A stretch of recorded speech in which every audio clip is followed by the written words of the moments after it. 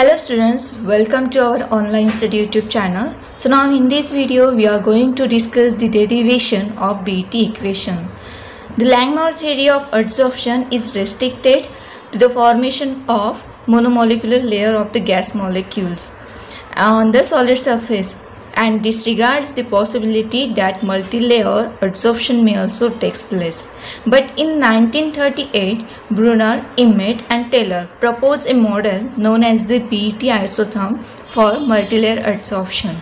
There are some assumptions. The first assumption is the solid surface possesses uniform localized sites and that adsorption at one site does not affect adsorption at neighboring sites, as was assumed in Langmuir theory. It is further assumed that molecules can be adsorbed in second, third, fourth and nth layers. The surface area available for the nth layer being equal to the coverage of the n-1th layer. The third assumption is the energy of adsorption in the first layer is assumed to be constant and the energy of adsorption in succeeding layers is assumed to be the same as energy of liquefaction of the gas. Okay, these are some assumptions of Brunner, Emmett and Taylor. So on the basis of these assumptions we are going to discuss the derivation. In the previous part I already told you, explain you assumptions of BET isotherm. If you want to learn assumptions you can check out the description box. I have given there the link. So according to them the first step in adsorption is A is a gaseous molecule and S for surface. After adsorption the AS is formed and the K1 is equilibrium constant and for it equals to θ1 by θv P, where A is the gaseous adsorbate, S is the vacant site on the surface, AS is occupied site on this surface. K1 is equilibrium constant, θ1 is the fraction of the surface sites covered by single molecules and θv is the fraction of vacant site. Okay, and the P is the pressure of the gas. Consider this is the vacant surface. Okay, it is denoted as S and this is the first layer. On first layer A molecule is adsorbed. Okay, this A molecule is adsorbed. This is the first step. Here it forms AS. Okay, and for this AS the equilibrium constant K1 is equals to θ1 upon θv into P. This is the second step. In this step the A molecule is adsorbed on AS layer. Okay, first layer. So here it forms A to S like this. Okay, so for this the K2 is equals to θ2 upon θ1 P. Why we take θ2 by θ1 P? It already explained in Langmuir theory. So if you want details about this equation, so you have to check out Langmuir theory adsorptions video. Okay, next third step is A plus A2S. Third layer is formed on the A2S. So here this third layer is formed as a A3S and so on. Okay, and then so overall we can write it as A plus AN-1S. So it forms ANS. For this equilibrium constant Kn is equals to θn upon θn-1 P. Okay, all these processes except the first can be regarded as being essentially equivalent to liquefaction. Hence they should have the same equilibrium constant. Therefore we can write it as K2 is equals to K3 is equals to K4 dash dash Kn, and overall it is K, capital K. The first molecule, the first interaction between the first A and the surface site is unique. Okay, and depending on the nature of particular A molecule and the surface, however, when the second A molecule is sits on the first A molecule, then the interaction cannot be very different from the interaction of two A molecules in the liquid. Means here the liquefaction happens. Okay, therefore we can say that the first, except one, the second, third, fourth and clear, all the interactions are equivalent to liquefaction. Okay, therefore we here write it as all the equilibrium constants are same or is equals to K, where K is the equilibrium constant for the reaction A gaseous to A liquid. Okay, because we assume that except first layer, all other molecules are liquefaction is there. Okay, so here we can write it as A gaseous to A liquid, because their interactions, two A molecules interaction is like a liquid, where K is equals to 1 upon P0. Now what is P0? P0 is the equilibrium vapor pressure of the liquid. We can use the equilibrium condition to calculate the values of various theta. We have theta 2 is equals to theta 1 Kp, theta 3 is equals to theta 2 Kp, and so on. So here we can write it as theta 3 is equals to theta 1 Kp square. How? So here theta 2, I put the value of theta 2 into the equation of theta 3 and we get this equation, theta 1 into Kp square. Okay, repeating the operation, we find that theta I is equals to theta 1 into Kp bracket raised to I minus 1. This is very important equation. The sum of all these fractions must be equal to unity. Why unity? Because the all the interactions occurs on the same surface. So here we take it as unity. 1 is equals to theta v plus summation of I is equals to 1 theta I.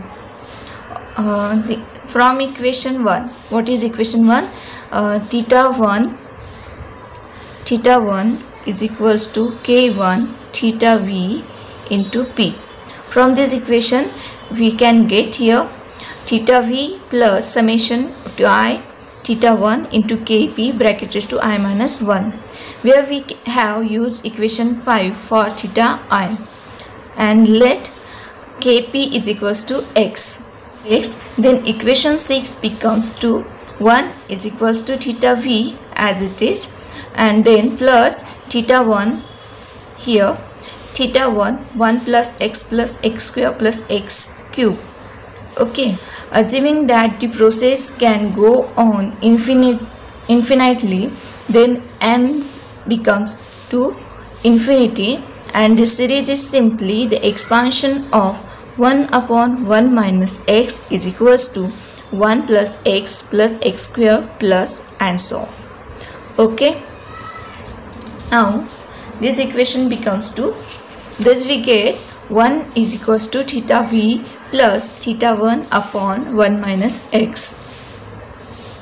Using the equilibrium condition for the first adsorption, we find that theta v is equals to theta 1 upon theta 1 K1p, and here we'll take one constant here c, and c is equals to K1 upon K. So here our equation becomes theta v is equals to theta 1 upon Cx.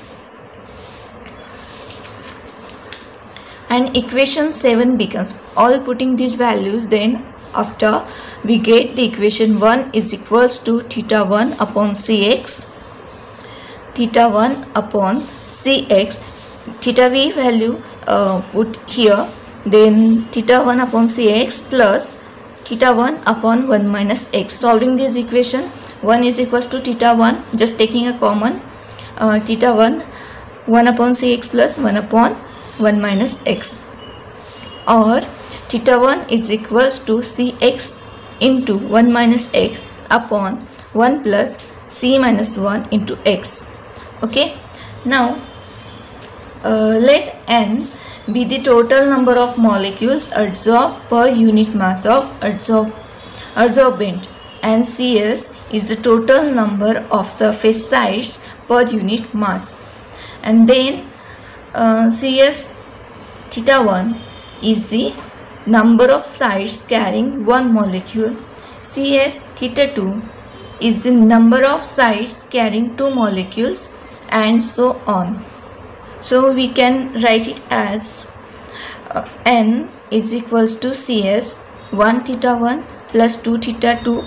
Why we write it as 1, 2 and 3, 4 and so on? Because the number of molecules, one molecule is carried over the first site. So one molecule, one site, 1 theta 1, 2 molecules sits on second site. So 2 theta 2 and so on, I theta I. So we can write it as is equals to n is equals to Cs summation of I theta I. From equation 5 and x is equals to Kp, we have theta I is equals to theta 1 x raised to I minus 1. Equation 5. From equation 5 and keeping x is equals to Kp, so we get theta I is equals to theta 1 x raised to I minus 1. So that n is equals to Cs theta 1 summation of I x raised to I minus 1. So Cs is n is equals to Cs theta 1. By solving this summation, 1 plus 2x plus 3x square plus and so on 4x cube. So continuously, it is continuous process. This series is the derivative of the earlier one. Thus 1 plus 2x plus 3x square plus and so on is equals to d by dx 1 plus x square plus x cube and so on. So we can write it as d by dx into 1 upon 1 minus x, or by solving this derivation 1 upon x square 1 minus x square. Using this result, the expression for n becomes to n is equals to Cs theta 1 upon 1 minus x bracket square.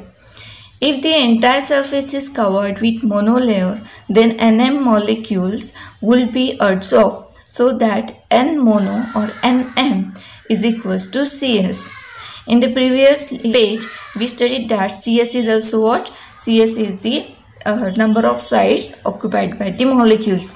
So if one molecule is occupied by the site, the one site is occupied by one molecule, then it becomes monolayer, na? So here Nm is equals to Cs. So we can write it as n is equals to Nm theta 1 upon 1 minus x square bracket square. Substituting the value of theta 1 from equation 8. So we have n is equals to Nm Cx upon 1 minus x into 1 plus C minus 1 bracket into x. The amount adsorbed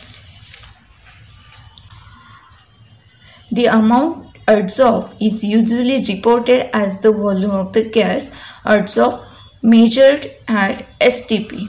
So we can write it as the volume is proportional to n, so that we have n upon nm is equals to V upon V monolar. Okay, so we can write it as V total is equals to VmCx upon 1 minus x into 1 plus into bracket C1 minus 1 into x. So we can write it as V total is equals to V is equals to in terms of pressure, because we here discuss about the volume. V is equals to Vm into Cp upon P0 minus P in bracket 1 plus C minus 1 into P upon P0 bracket close. Okay, the volume V total is measured as the function of pressure. So from this data we can obtain the value of V mono and C. Note that when P is equals to P0, the equation has a singularity and the V is tends to infinity. This accounts for the steep rise in the isotherm as the pressure approaches P0, like it's shown in a graph. This steep is obtained when P is tends to P0. To obtain the constant C and Vm, we multiply both the sides of equation 19 by P0 minus P upon P. So we get the equation V into P0 minus P upon P is equals to Vm by C upon 1 plus C minus 1 into P upon P0. And taking the reciprocal of the both sides, we get the equation BET equation. This is the very important BET equation. P upon V into P0 minus P is equals to 1 upon Vm into C plus C minus 1 upon VmC into P upon P0. This is the well-known BET equation, and this equation is very important. Actually, the derivation is not asked you in examinations, but we have to know how to derive this equation. So if you like this video, give thumbs up and share with your friends, and don't forget to subscribe the channel. If you have any doubt, so you can comment in the comment box. And thank you so much for watching this video. In the next part, we will discuss the types of adsorption isotherm. Okay, thank you so much for watching this video.